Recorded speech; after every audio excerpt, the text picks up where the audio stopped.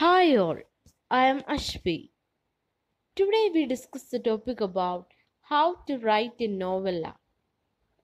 In the world of creative fiction, great stories come in all sizes and styles. You have probably read best-selling novels and breezed through some action-packed short stories. A novella is defined as a work of narrative fiction that runs between 20,000 and 50,000 words. Once a story exceeds 50,000 words, it is entering the novel territory. A standard novel is 250 to 300 pages, so you may need a few days to cover. Follow these tips for writing a novella of your own. First one is read lots of novellas.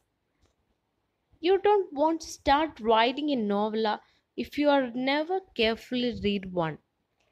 Paying attention to the narrative and stylistic choices, structure, and pacing in other novellas will help you craft your own. You might even discover a novella category you never know exists.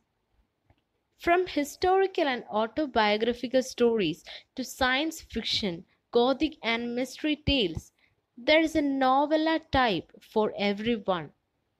Expand your reading list with ideas from our blog's post. Features classics novellas. Second one is outline key scenes. If you have written a short story, before you might be surprised to find the process of writing a novella is quite different. The longer structure of a novella demands a more detailed approach. Before you begin writing, think about the main conflicts your characters will encounter. Choose a setting for each, not who is involved and the outcome of each event. Third one is choose a point of view. There are three basic point of view used in fiction writing. Decide which kind of narration makes the most sense for your novella. A lot of stories are told in the first person perspective because it creates a powerful and personal connection with the character telling the story. Second person point of view is not very common in fiction, but it can be effective for certain tales. Third person perspective gives an all powerful narrator outside the story complete access to the characters, lives, and minds. So it's very popular choice. Fourth one is develop a character arc. You will want to decide where your characters will end up before you begin your novella. Is this a story of crime, revenge, courage, discovery, reward, or loss? Use what you know about the character's personality to create a believable path for them. The stronger the character development, the more readers will connect with the story.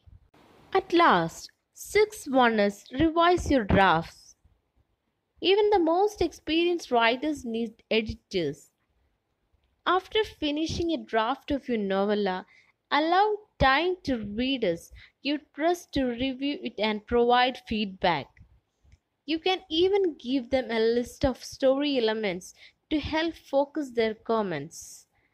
Receiving constructive criticism on creative projects is not easy for anyone, but it's an essential part of producing your best work and becoming a better writer. It is similar to novels and short stories.